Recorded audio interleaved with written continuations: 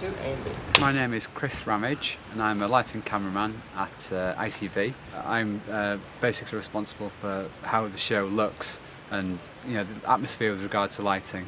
I started off as an assistant in Manchester on some BBC dramas, and I worked up from Claploader, operated for about 7 years, and then I got an opportunity to light, and I was always interested in lighting, and eventually I progressed to that job, and I've been doing this job for about 7 years now.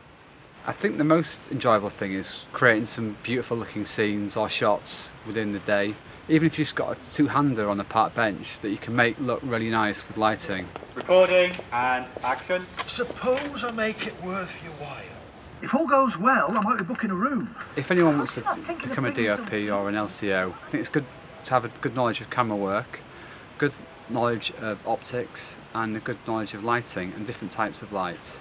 But I think you can gain all that within the industry, but it's just important to have enthusiasm and a good work ethic.